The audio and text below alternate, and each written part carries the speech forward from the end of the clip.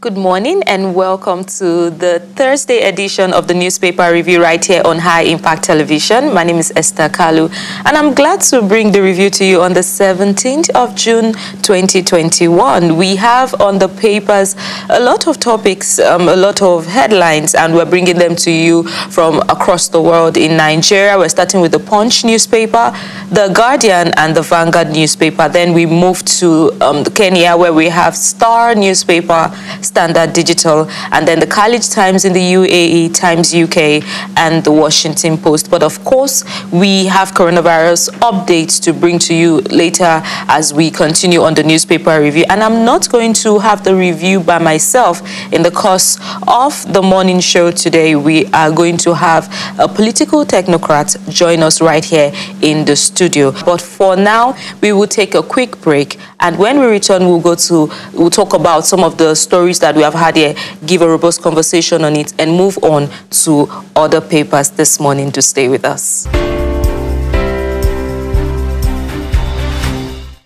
Welcome back to the newspaper review. We are being joined by Dr. Kayode Adedayo. He is a political technocrat, and we have some topics to discuss together this morning. Good morning, sir, and thank you for joining us. Good morning. How are you today? Very well, thank you. The studio looks nice. Thank you very much. But I hope it's not too late for me to say happy anniversary, because I heard you had It is not. Happy anniversary, and I wish you the very best. Thank you very much, sir. For this morning on the newspaper review, we have seen some topics, and I'm glad that you are here with us in the studio so that we have a robust conversation on these particular topics, starting with the Constitution here. And then today we have woken up to see that, the senators have dismissed the call for a new Constitution. Some Nigerians and groups have asked for a new Constitution. Rather, they are backing amendments. So my question is, have we fully executed the current Constitution that we have presently before we start asking for a new one? You see, I will even put it this way. Okay. Instead of new Constitution and then asking whether we have really done well with the Constitution we're operating now, I put it this way.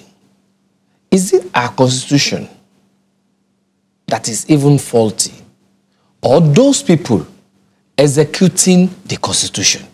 Okay. Because we need to put all these things in proper perspective to be able to know whether truly we want a new Constitution, right, or if we had been able to execute the one we have accordingly. Okay. Now, look at it. The Constitution we're operating stipulates that there should be separation of powers. Okay. That is, the executive, the legislature, and the judiciary. The stipulations there, are they being properly followed? It's a big question. So are you saying that because the separation of powers is now the situation, is now the issue, and not it's not the only issue. There are a lot of stipulations there that are being jettisoned.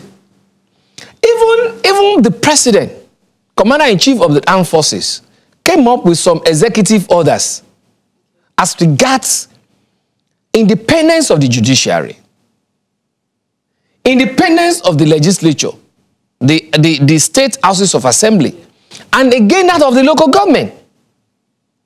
What have we seen? You see some people saying no. The local government will not be allowed to be that autonomous. That is the governors now. Yeah. All right? And again, you could see that the local government is supposed to be the closest to the people. And when the local government is being stripped of its funds, how do you expect local government to perform? That is an aspect. The other aspect, what are our National Assembly doing as regards that? Because the National Assembly is also supposed to legislate and then bring into focus that separation of power.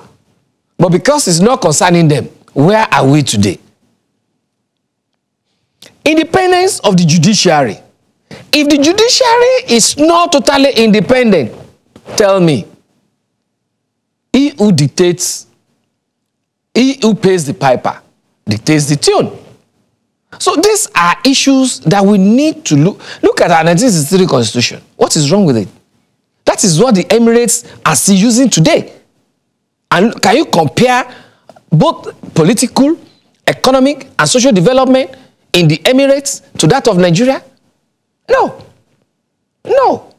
We are saying the people operating this particular constitution are not sincere with themselves and with the people. You mentioned the 1963 constitution. Are you saying that we should rather use that, what we had in 1963? It's a pity that so many people don't even know the emergence of that constitution. That constitution is a kind of an agreement of relationship between the North, South, and the East. Okay. And it is on that basis that we had our independence. It's a negotiated constitution leading to our independence. And the moment that thing was jettisoned in 1966 by the military government, then we started having this kind of insincere Nigeria that we have today. But that one, the North, the East, and the West came together. Okay, if we are going to be a one nation, if we are going to have our independence based on that, these are my needs, these are my aspirations. The North did his own, the East brought their own together, and they were now matched based on negotiation among them. And to that extent, each region were allowed to develop on their own, while we have a very loose federal. But what do we have today? What do we have today? So it is beyond writing a new constitution. You can even see, even when they were saying, okay, let us go around and get people's opinion, and somebody was calling, even people that are taking their time to come to their place, that you are a tout. Do you understand? So what do you expect from such a constitution? In other words, and just to be sure that I'm not misunderstanding what you're saying, the constitution right now changing the constitution right now isn't as important as changing those executing the constitution. Exactly. It is not changing the constitution. Even if you change the constitution 1,001 times, I will still have the crop of leaders we have. We still have, in Yoruba they say, "Toma ju obe sile." Nigba igba, ibi pelebe la ma fi lele. Knife. Throw it up 1,001 times. Okay. Look at the time people were shouting were calling for change of service chiefs. Okay. I said, listen, Mr. President, Nigerians, it is not about changing the service chiefs. It's about the president himself changing his notion and then understanding what insecurity is in Nigeria. If you are not ready to fight it, change the service chiefs 1,001 is the same thing we'll be seeing. Okay, we'll move away from that, from the constitutional matter now to the federal law being created concerning statements that we have seen. Now, I saw on the paper this morning, no federal law created grazing reserves. Now that we have gone into insecurity, so there's no federal law creating grazing reserves. A Senate spokesman has insisted that there is no federal law creating grazing reserves. And farmers and herders clashes are affecting communities every other time. When you look at our constitution as is today, yes, there's a provision there that deals with Land Use Act. All right. So who among the levels of governance does the constitution empower to hold on to lands? It's the governor. The governor of each state has prerogative of actions on those lands. That is one. Okay. Two, when you also look at exclusive, concurrent, and residual and all that, you're going to see that the issue of land is not within the purview of exclusive list. Okay. Rather, it behoves it on the governors of each state. And when it behoves it on governors of each state, that means the governors will now be acting in advice, as regards the advice being given by the local government.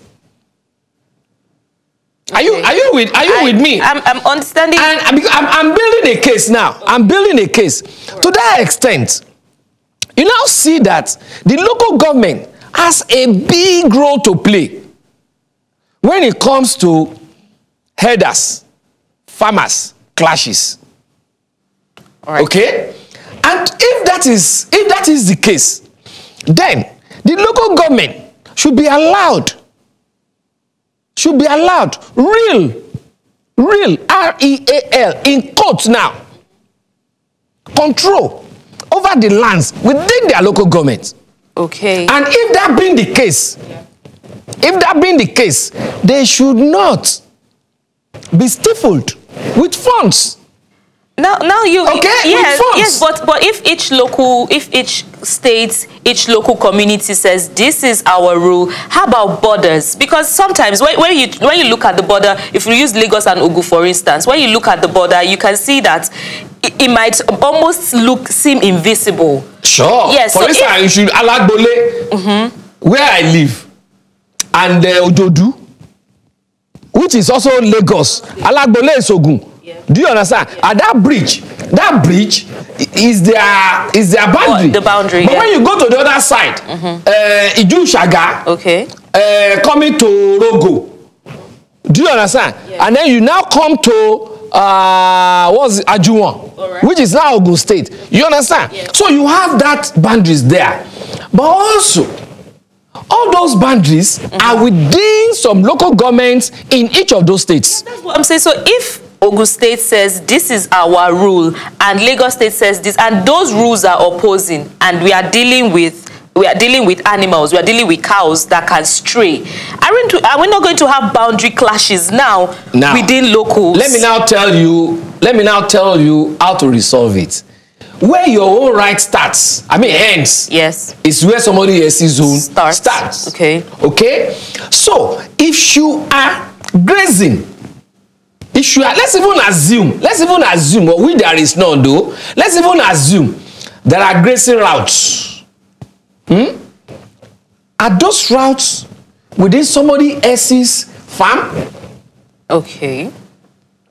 Are you with me? I'm following those that. routes, yeah, are they within somebody else's farm? If they are not within somebody else's farm, why should you now allow your animals to stray to somebody else's farm and then destroy all those things? You also mentioned financial backing. Do you understand? So yes, with financial backing, yeah, all those things will be properly monitored. When local government is not having enough funds to pay. In those days when I was growing up, there are people that they call the Nokere. What does that mean? The Nokere are those PWD workers, okay, that are maintaining the roads, okay, from disaligning all those shrubs. All right. All those shrubs from straying to the roads. Okay. Do you understand? So you see them in those days cutting all those shrubs and then having a clear way for traversers, okay, of those roads.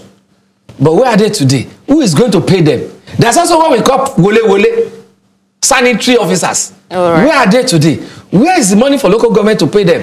All those monies are being stocked in somebody else's pocket that is not allowing freedom of operations within the local government. So these are issues that need to be trashed out. Okay. All right. If people are becoming subjective on such issues, if people are not saying it the way it's supposed, the way it is, there's no way we can get a headway. All right. Okay. I'm never a supporter of the president. Never a supporter. Okay. But it's still the president. of the Federal Republic of Nigeria, okay, where I reside. Yeah. You cannot put the whole blame of insecurity of Nigeria on him. He is in Aso Rock, Abuja. Yeah. Will he be the one? Will he be the one to be supervising security in my state, Ekiti? He can't go to Ekiti. Now, even if he's in Ekiti, will he go to my local government? Are you asking for state policing? Because you mentioned that he can't come to Ekiti. Quite all right. This one is beyond. It is beyond state policing. It is about sincerity of purpose. It is about sincerity of upholding the constitution you are sworn to work with. All right? The governors should allow the local government to work hand in hand with them by giving them enough funds, by allowing the funds of local government to get to the local government. We've touched federal, states, and locals. I want to talk about individuals now. You and I. What can we do in our own environment to at least contribute to the society? I will tell you what we can do. Let me give this example. Okay. I was somewhere in Vienna, Austria. Okay. All right? I was in my friend's guest house.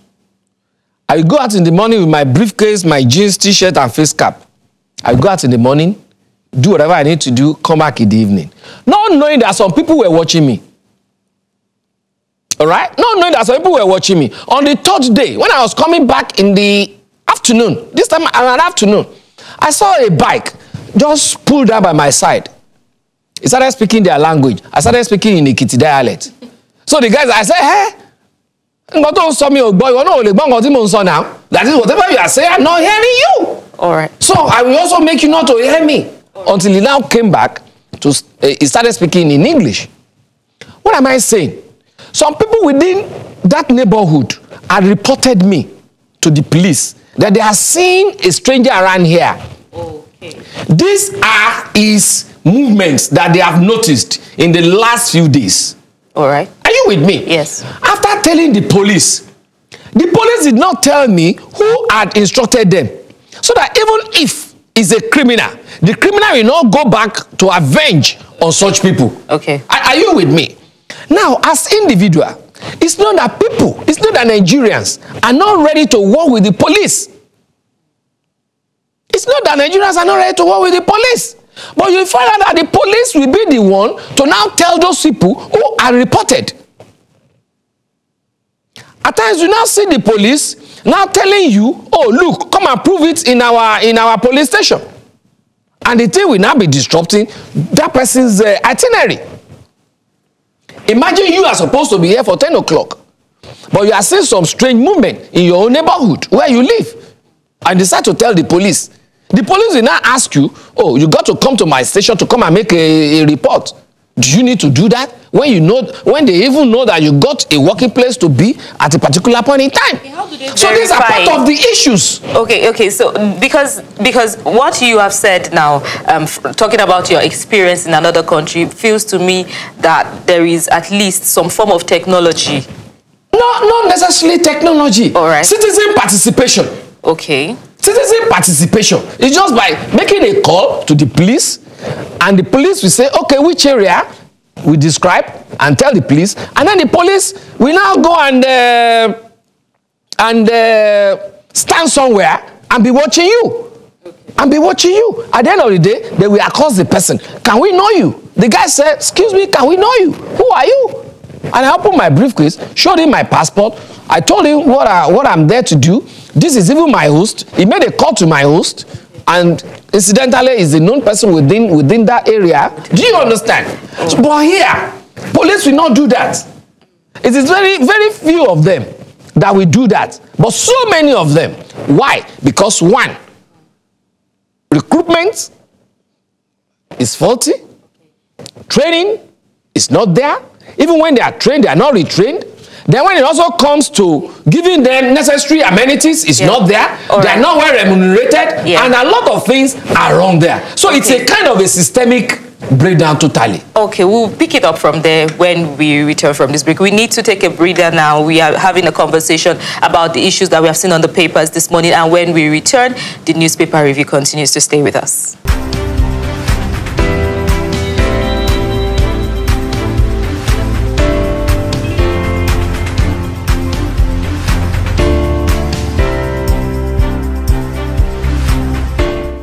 Many thanks for staying tuned. You are still watching the newspaper review on High Impact Television. And with me, I have Dr. Kayode Adedayo. He's a political technocrat. Yes, Dr. Kayode, we've had a robust conversation.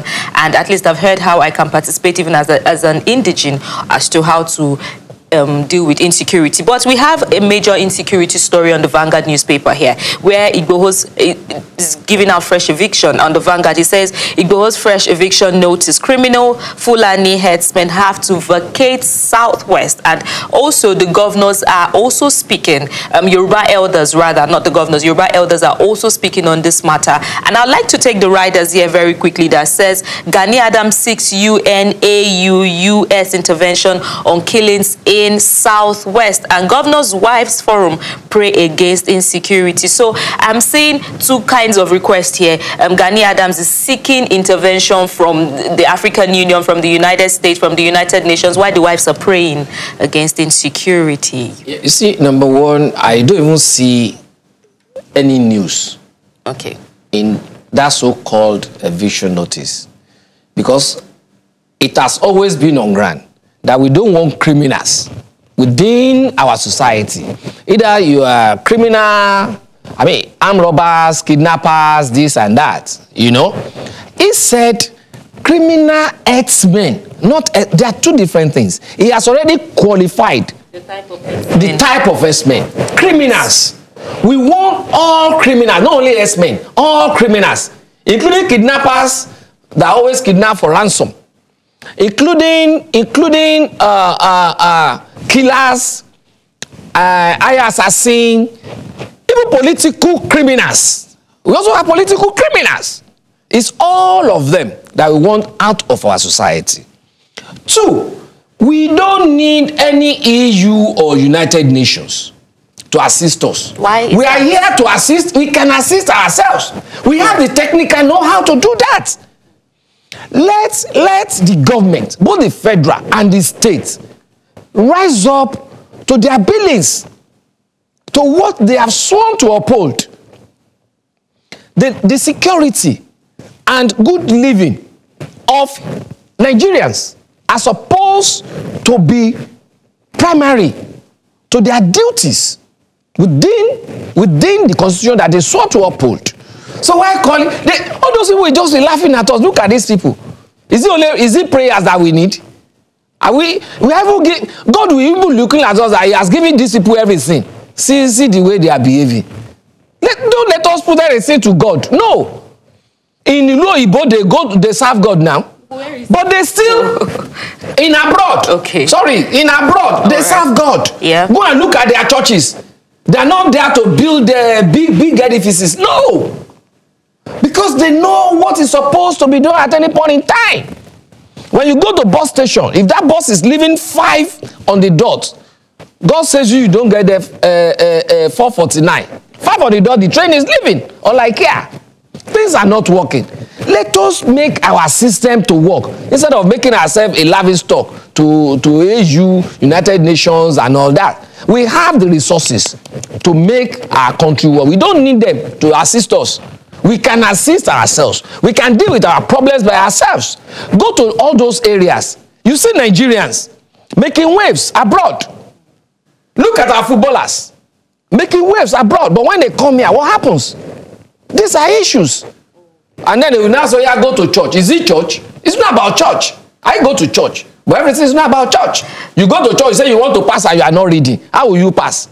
Okay, Dr. Kayode, we would, meanwhile, aside this eviction story and the insecurity matters in Nigeria, because I don't want us to dwell so much on that, like that's all we have. We also have a matter of the federal government, the amount of money they've borrowed to generate electricity. I'd like to ask you for the bill lately. They are borrowing to improve electricity supply, and the borrowing, according to the papers here, in 4 years is up to 1.3 trillion naira. Has been your payment, your bill payment of electricity? Nigerians are complaining that the tariffs have gone up. Before, when I buy 1,000, I normally get about 71 or 74 units. Okay. But now 1,000 will give you like 16.7 units. You can see that percentage. Okay. You see, borrowing money for self-aggrandizement and hedonistic tendencies of our leaders has not been things that have been going on alone in this government. It has been there since 1999. And we knew all that has been borrowed, especially towards electricity, since then till now. But what have we seen? Nobody should come and deceive Nigeria again that they are borrowing money to improve electricity. They are only borrowing money to improve their pockets, not electricity. Okay, how about privatization? I'm going to... Even the privatization they have done, yes. Who have they privatized to? Okay. Is it not to themselves? Okay, so because... Look at what is happening. Because of the time slot that we have just for this conversation, I'd like to bring it to NEPA, PHC, and Power Holding Company, and then to what we have now. I mean, the TCS. The leopard has never changed its skin. They're just changing names. Still the same thing. And even they're even increasing their level of veracity. How do you think that this, just in 30 seconds, how do you think that we can resolve this power generation issue, because it's affecting businesses in Nigeria? By improving on our system. Okay. There is nobody that has been punished till today for embezzling money that is not supposed to be embezzled. Yes, they are saying, hey, we have jailed this, we have jailed that. It's a lie. It's a lie. We have reports, sir. We have reports, and we're going to stick to what we have. We have Ibori loots. We have not been able to deal with them as we're supposed to have dealt with them. Look, you brought up Ibori loot. Ibori in this country, what happened to him? All those cases, what happened to him in court? He was left now off the hook, but somewhere else. Okay, now let us come back to Kalu.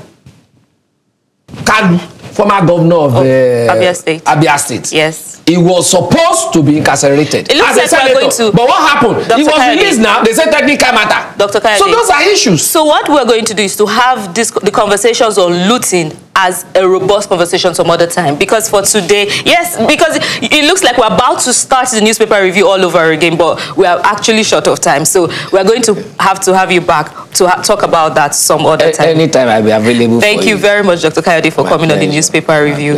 You are still watching the newspaper review, and we have had a conversation with Dr. Kayode Adedayo, a political technocrat. So thank you for joining us wherever you are watching us from. And you can let us know on any of our social media platforms at High Impact TV and High Impact TV UK. My name is Esther Kalu. Until I see you again, please stay safe. Bye-bye.